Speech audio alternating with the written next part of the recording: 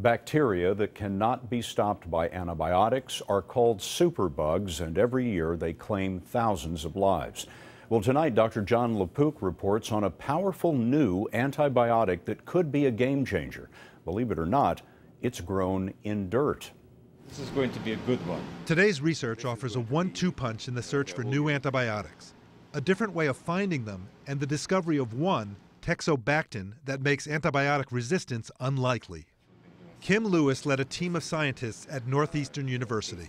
My guess is that if resistance is going to develop against Teixobactin, it will take more than 30 years for that to occur. Overuse of antibiotics has led to infection with drug-resistant bacteria in at least 2 million Americans a year, killing at least 23,000. Most antibiotics are produced by bacteria found in the soil, but only about 1% of these organisms can be grown in the laboratory. We did something very different. Instead of trying to figure out what to put in a petri dish, we simply grow them in their natural environment. So they placed the bacteria directly in the soil, isolating 50,000 different specimens, which made 25 new antibiotics.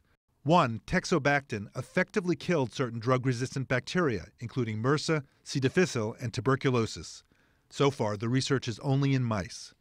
The kinds of mutations that usually cause bacteria to become antibiotic resistant don't seem to affect how Teixobactin works. Lewis says this may lead to a whole new approach.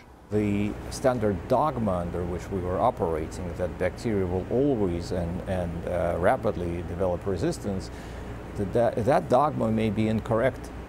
Professor Lewis says human trials could begin in 2 to 3 years. If all goes well, Scott, it would still be 5 to 6 years before a new antibiotic drug could become commercially available. Good news.